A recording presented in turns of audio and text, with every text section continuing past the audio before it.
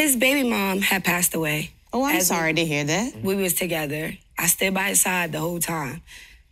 In my personal opinion, to stand behind a man, cry over another woman, you got to be a strong woman, okay? I stood there and I did everything I was supposed to do.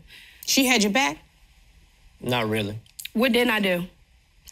That's what she was mad about, because I was crying over her. That's a lie. The argument came from is I went to the funeral, but I didn't stay for the repast because I had to go to work. He didn't want me to leave him, and I'm like, I have to go to work. Not saying only that, he gets home, he's drunk, and he's arguing with me. I'm always drunk, right?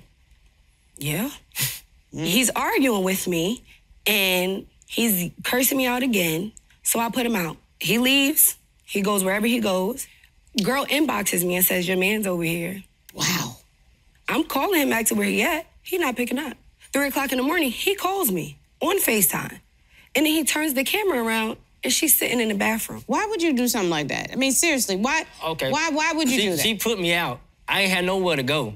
And you thought it was better to go to some other woman's house that was inboxing or messaging her to brag about her man being at that. I mean, first of all, the whole thing sounds ghetto and ridiculous. It's ghetto. I can't even believe that I am having it come out of my mouth.